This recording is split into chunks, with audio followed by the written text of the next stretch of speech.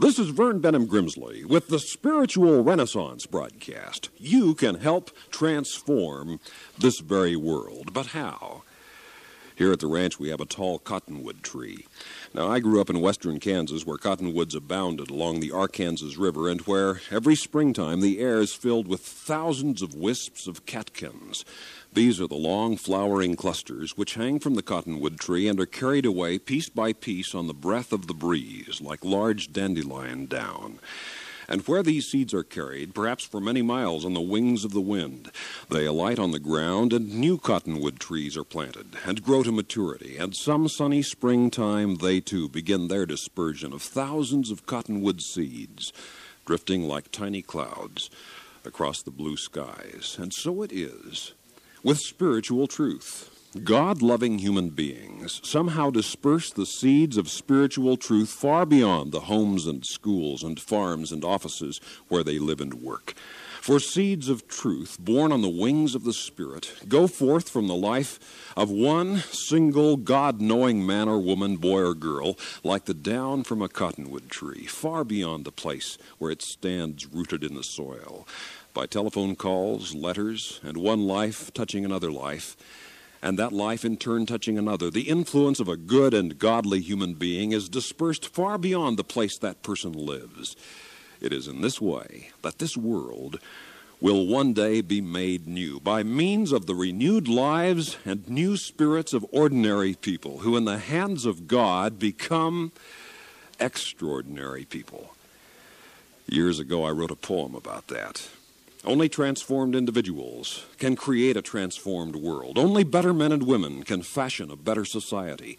Only advanced citizens can architect an advanced civilization. A professional welder I knew at the time told me, "I like that poem so much I'm going to write it on stainless steel so that 2,000 years from now people will still be able to read it. I don't want that poem ever to be lost." And so, on a heavy round plaque of silvery stainless steel, he inscribed that poem with his welding torch. And I have it to this day. And it will be just as true 10,000 years from now, that it is by becoming a spiritually transformed individual human being that you can have your part in the renewing of this world. God has uses for your life far greater than you could ever conceive or begin to imagine. God can use your life for the renewing of this world if you will give your life to the living God who gave you your life in the first place. Because God loves you.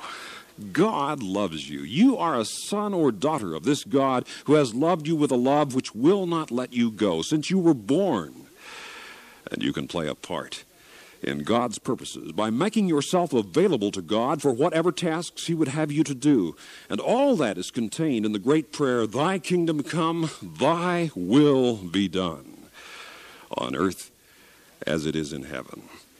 For thus will the world be transformed," declared the Master. You must be born again. And then He said, "Go forth into all the world, proclaiming and sharing these wonderful truths of the living love of God, the fatherhood of God and the brotherhood of man, the worldwide family of God, which this earth was intended and created to be."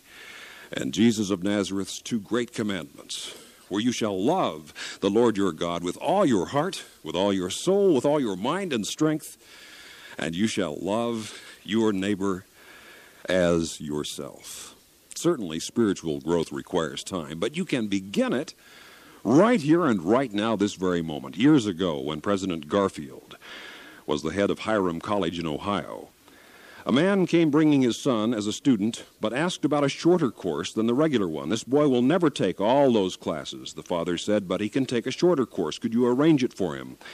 "Oh, yes, your son could take a shorter course," replied the college president, Garfield, "but it all depends on what you want to make out of him." The father replied, "What do you mean, what I want to make out of him?"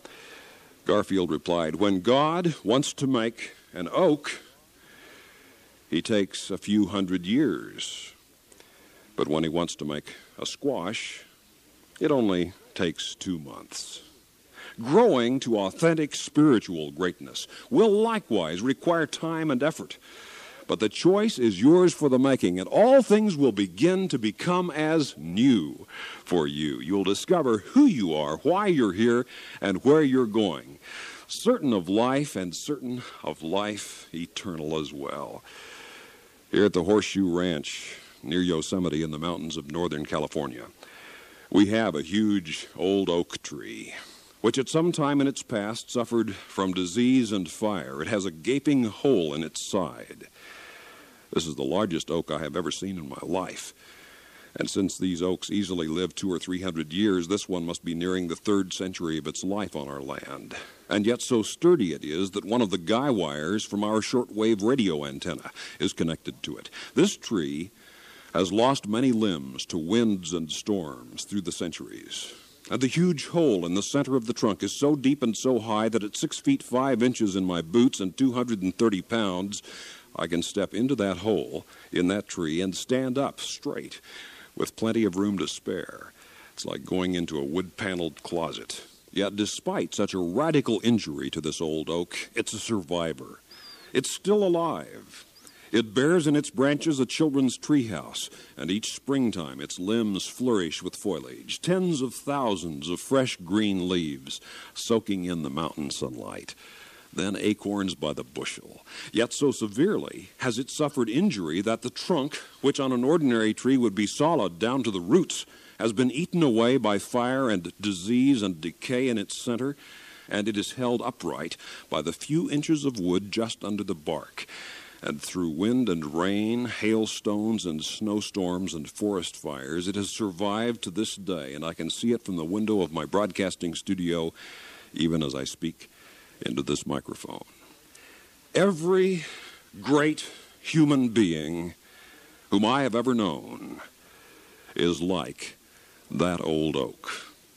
The most noble characters in planetary history have had to suffer and survive many onslaughts of man and nature, disease, infirmity, the deaths of loved ones, business failures, personal tragedies, jealousy, slander and unfairness, abuse and misunderstandings. But despite both insult and injury, great men and women survive because they remain rooted in the rich soils and the living waters of faith and hope and trust in God. So may you live, strengthened by deep-rooted faith in the living God, your Father and your friend, the God who loves you and cares for you and has cared for you all of your life. You'll be hurt, but not hopelessly.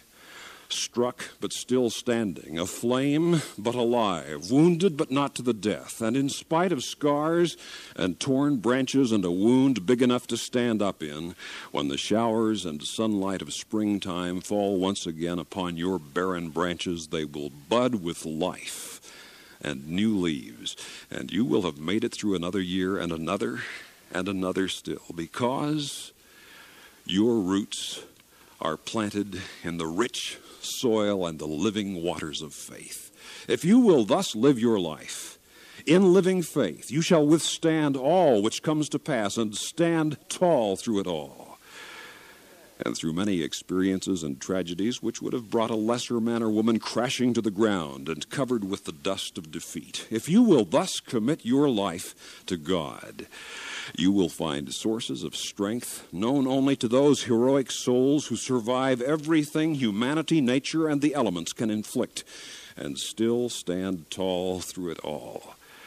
And you will have not only discovered the source of life abundant in this world, but life eternal in the next, for God will grant you courage and wisdom, perseverance and power, love and joy and enthusiasm, and life will become great for you because you will be strengthened by your deeply rooted commitment to spiritual things, to the things of God, the things which never die.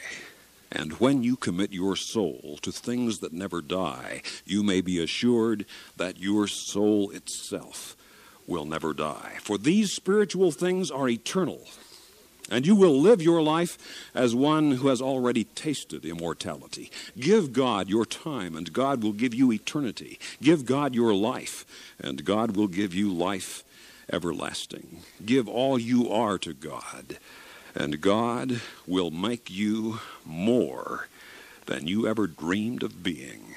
You will discover the divine delight of living as a son or daughter of the living God, a child of the infinite, a son or daughter of the Creator of all that is. And all of that can begin, if you will have the faith to believe it, it can begin for you this very instant.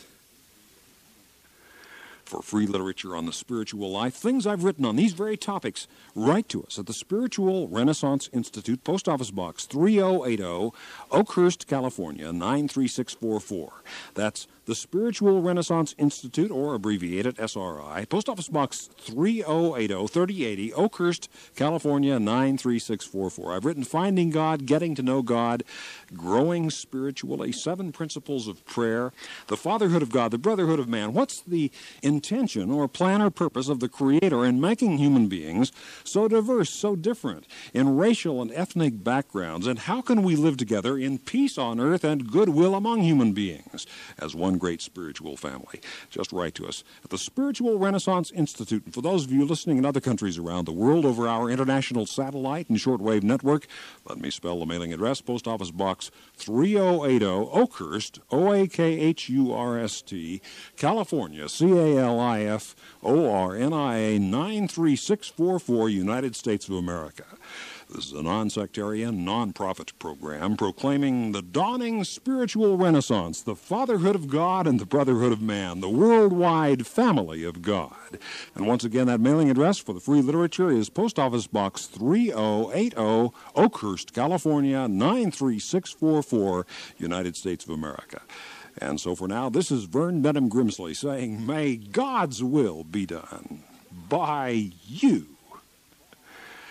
Good day.